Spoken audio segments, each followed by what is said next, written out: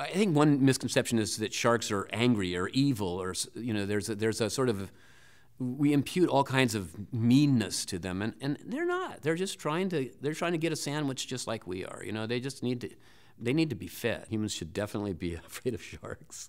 I mean, it's a fact of life. There aren't very many, gangly things out there with 4 legs and 4 arms that are just floating around on the surface, splashing. So there's really nothing in their repertoire to match with what they see in humans. I think this is why their responses to humans is to try to get a better understanding, to actually get closer and mouth something.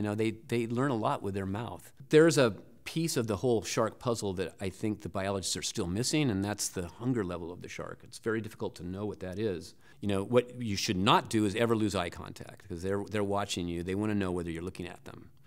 If you're not looking at them, they're going to come from behind you and take a nibble. The shark population is probably going up pretty fast.